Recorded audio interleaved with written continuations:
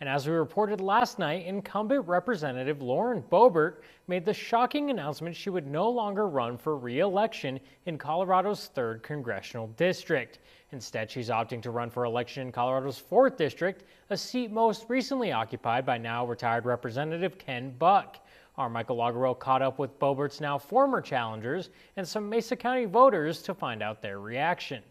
I think that she saw that she couldn't win a fight over here, win a battle over here. After her fierce down-to-the-wire win over Democratic challenger Adam Frisch last election, and this year losing key endorsements, Lauren Boebert announced she will not pursue a 3rd term in District 3. I have decided not to seek a 6th term in the U.S. House of Representatives. Instead, Representative Boebert will seek election in Colorado's 4th district after incumbent Ken Buck announced his retirement. In a press release, Rep. Boebert said, in part, "I did not arrive at this decision easily. A lot of prayer, a lot of tough conversations, and a lot of perspective have convinced me this is the best way I can continue to fight for Colorado, for the conservative movement, for my kids' future, and for the future of this great country." Some of her current constituents reacted to the news this way. It didn't surprise me because with all the things that have gone on with her episode at the theater in Denver. For her to walk away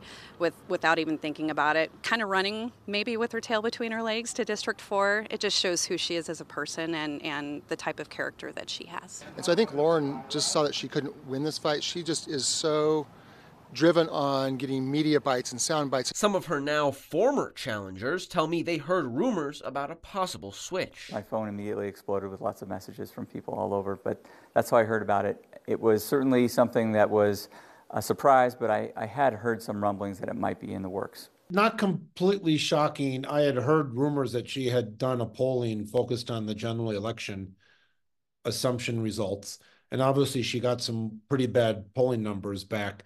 What I was pretty shocked about, that she decided to carpetbag her way over to the eastern slope. Despite the incumbent no longer running, both Adam Frisch and Jeff Hurd said Boebert's absence won't change their campaigns. Well, it certainly doesn't change my strategy. My strategy has always been to focus on the issues and the citizens of the 3rd congressional district. Regardless of running against the current incumbent, one of the 3 gentlemen who's running now, or anyone who might happen to get into the race, I'm going to be doing the same as I have been since the whole start of this journey. And looking towards the future, both men say if Boebert were to win in Colorado's 4th district, I will work with anyone of any party to advance the interests of Colorado, to protect our jobs, to protect our water, to protect ag, our Western style of life. My job is to go and represent the men and the women and the families and the businesses of Colorado's 3rd district. And as long as anyone is going to sit down and take their job seriously,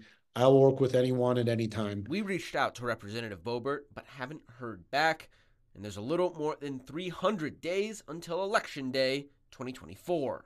First on the Western Slope, Michael Logerwell, KREX 5 News. Thank you, Michael.